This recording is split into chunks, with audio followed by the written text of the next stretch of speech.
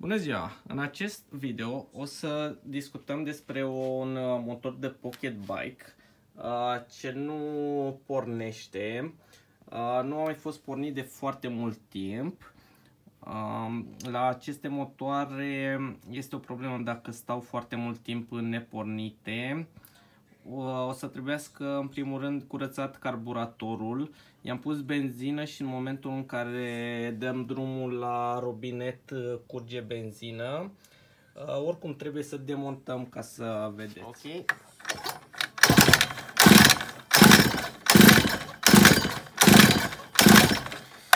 Nu pornește. Prima fază vom desface, să verificăm bujia, să verificăm scânteia și dacă ne vine benzină. Vom desface această bucată de plastic pentru a avea acces mai bine la motor. Ok, îndepărtăm rezervorul. Așa, aici avem pipa. Și aici avem bujia. Desfacem bujia să vedem.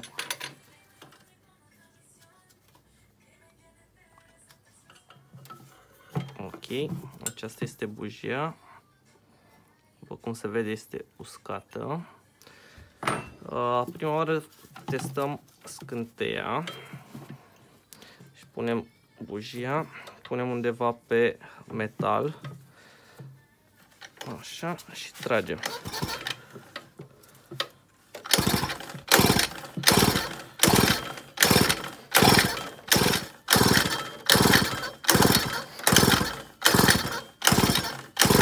Ok, scânteie avem, deci problema este că nu ne vine benzina. După cum v-am spus, din cauza faptului că a stat foarte mult timp, mai mult ca sigur trebuie curățat carburatorul, curățată muzicuța. Ok, am desfăcut carenajul pentru a avea loc mai bine. Desfacem filtrul de aer, este prins cu două șuruburi.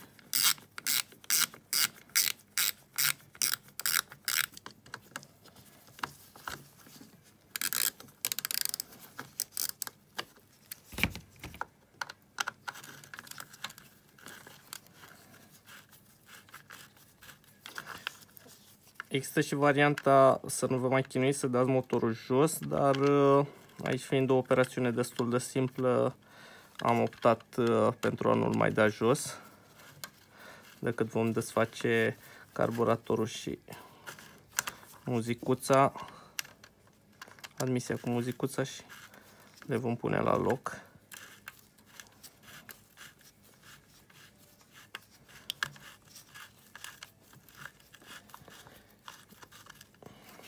Ok, am desfăcut filtrul de aer, așa, apoi avem, acesta este carburatorul. Mai departe vom desface, aici avem două șuruburi care vin până în motor, prind carburatorul împreună cu galeria de admisie.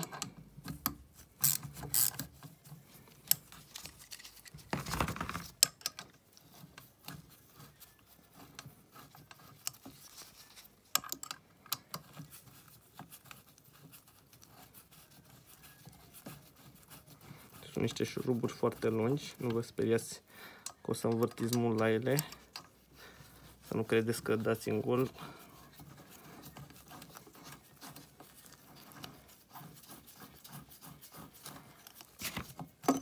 Ok, acesta este carburatorul, da?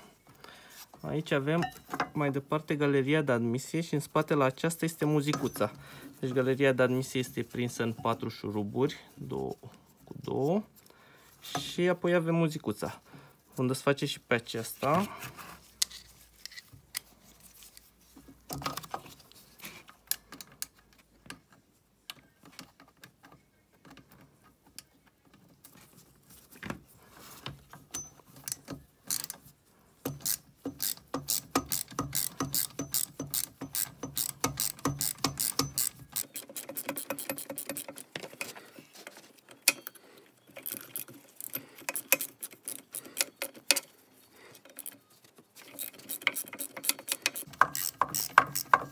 Aceasta mergând pe benzină cu ulei, amestec direct, la toate motoarele în 2 timp care fac amestecul înainte de a intra în carter, există posibilitatea aceasta ca muzicuța la un moment dat să se lipească lamelele acelea și să nu mai închidă și să deschidă cum trebuie.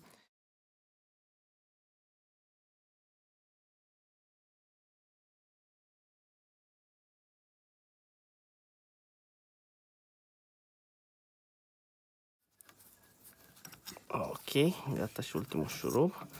Aceasta este muzicuța. Mi-a rămas aici. O desfacem ușor. Ok, aceasta este și muzicuța. S-a lipit puțin. Uitați și de ce, în primul rând, de ce nu pornea. Uitați-vă ce este aici înăuntru. Ceva ulei, nu știu ce este. Deci asta nu este benzină. Pare a fi numai ulei. Deci vom curăța și carterul. Acum vom curăța muzicuța. Desfacem carburatorul. Scoatem accelerația și furtunul de benzină. Ok, pentru a desface accelerația, desfacem acest capac.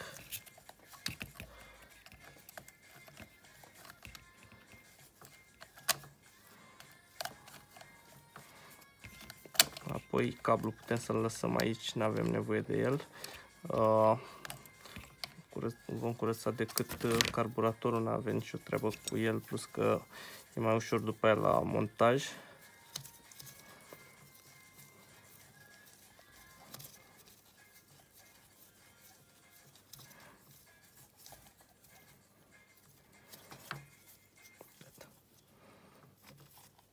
Ok, deci acesta este șaberul cu cablul de accelerație. Acestea vor rămâne aici. Desfacem și furtunul de alimentare și ne apucăm să curățăm carburatorul. Ok, aceasta este muzicuța. Trebuie să verificați de fiecare dată ca lamelele astea să închidă bine aici, deci să nu rămână spațiu între lamelă și corpul muzicuței. De asemenea să deschidă, deci aici trebuie să deschidă și să închidă. Așa lucrează ea.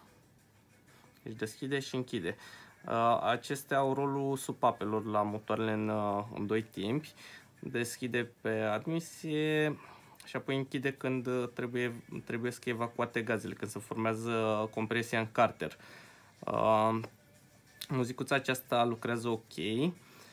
Trebuie decât curățată, degresată, pentru că era foarte mult ulei în carter. Trebuie să curățăm și carterul de ulei.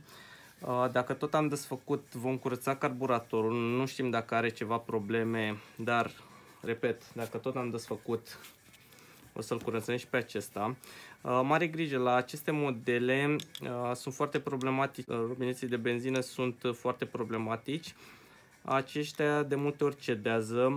Dacă nu aveți probleme la robinet și nu curge, dacă nu aveți probleme la acesta și nu curge, nu îl desfaceți, nu umblați la el. Riscați să-l stricați. Vom curăța decât cuiul pontou și jiglerul principal. Deci desfacem paharul. Este prins cu 2 șuruburi.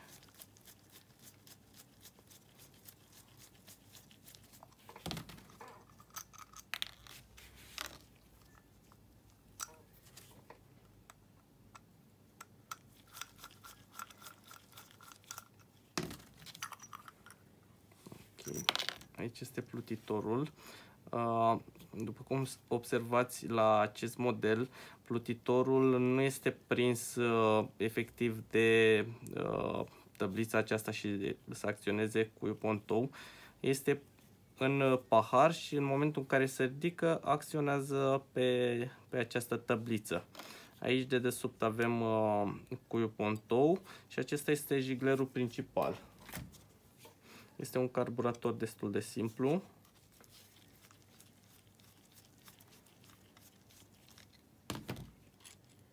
Așa. Acum vom scoate cuiul pontou.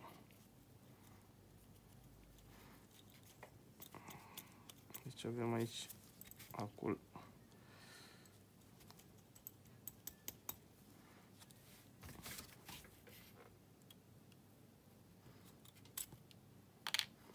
Da. Și scoatem cuiul pontou. Acesta este cuiul pontou. Acum vom curăța corpul carburatorului, jiglerul principal și revenim. Ok, după ce l-am curățat, remontăm. Deci punem cuiul pontou, pinul acesta care ține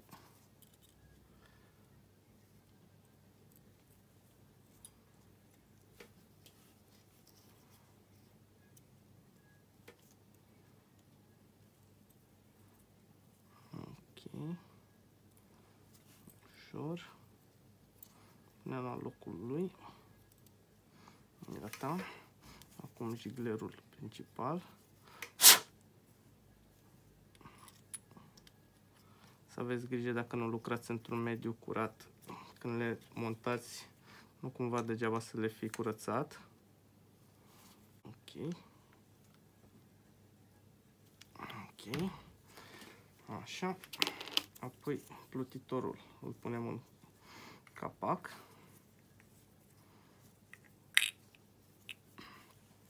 Și venim cu paharul. Da? Și cele două șuruburi de prindere.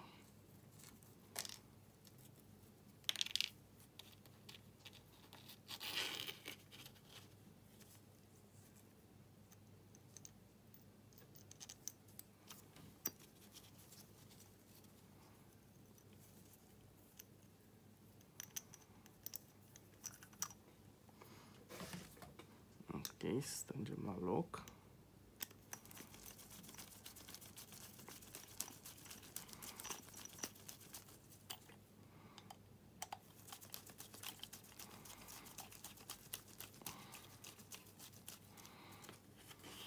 Da, strângem bine.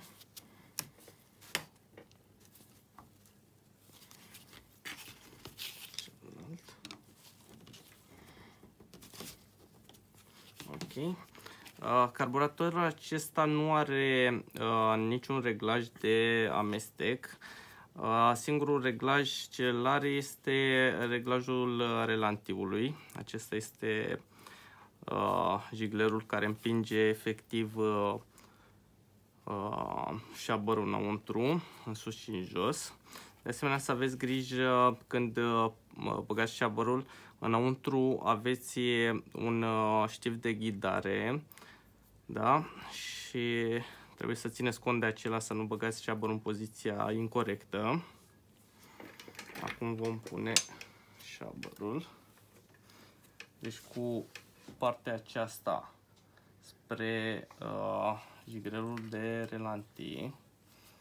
Deci așa. Exact așa bine pus. Da, introducem ușor. Să nu-l forțați. Dacă nu intră ușor, înseamnă că n-ați nimerit acel pin de ghidare. Uitați, deci pe partea cealaltă, aici avem o tăietură de sus până jos, care trece prin dreptul la acel pin.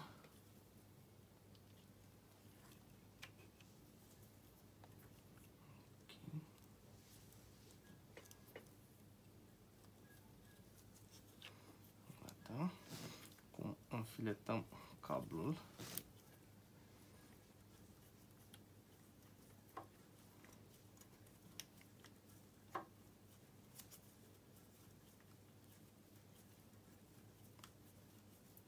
Și am terminat cu carburatorul.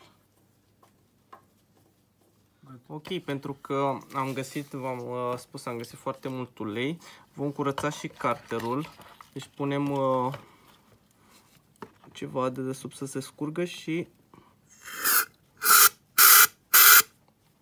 vom băga niște soluție Dacă nu aveți soluție, puteți să băgați benzină pentru a curăța și carterul. De asemenea, o să băgăm și pe sus pe la bujie și o să învârtim motorul pentru că am găsit foarte mult ulei.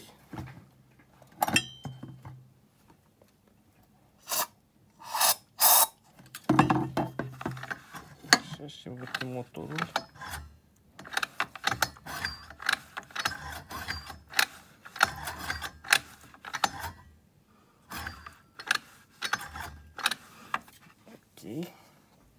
Și îl curățăm bine și apoi montăm piesele la loc. Ok, acum vom monta muzicuța, pentru că aici normal este o garnitură. Vom da cu puțin mastic pe muzicuță, să fim siguri că etanșează cum trebuie, să nu existe, să nu pierdem compresia și vacuumul din carter. Ok, după ce am dat cu puțin mastic și pe muzicuță, venim cu ea împreună cu galeria de admisie, ușor, pe poziție. Așa, și prindem șuruburile, o fixăm și apoi o să revenim după ce am strâns în cele 4 șuruburi. Ok, am strâns cele 4 șuruburi, acum venim cu carburatorul. Ok, acum venim cu carburatorul, fixăm în cele 2 șuruburi.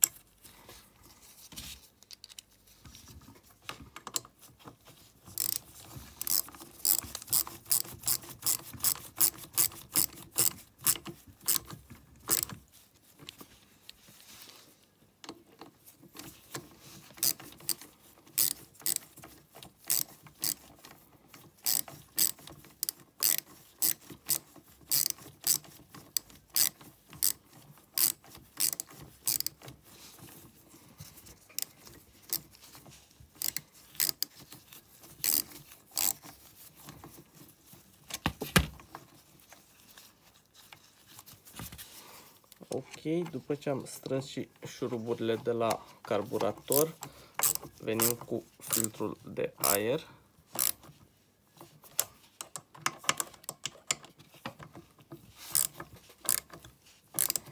Filtrul de aer puteți să-l puneți și după ce porniți. Nu este nicio problemă dacă porniți fără filtru de aer. În cazul în care trebuie să mai desfaceți odată, să nu mai aveți de desfăcut tot ansamblul.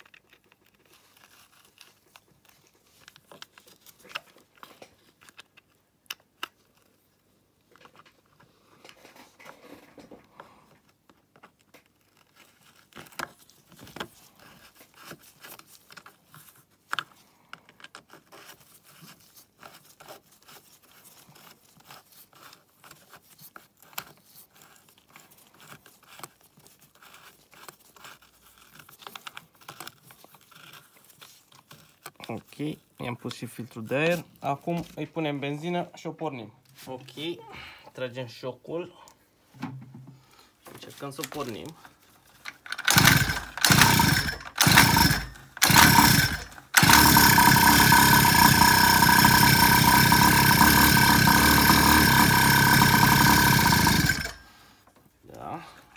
este în regulă.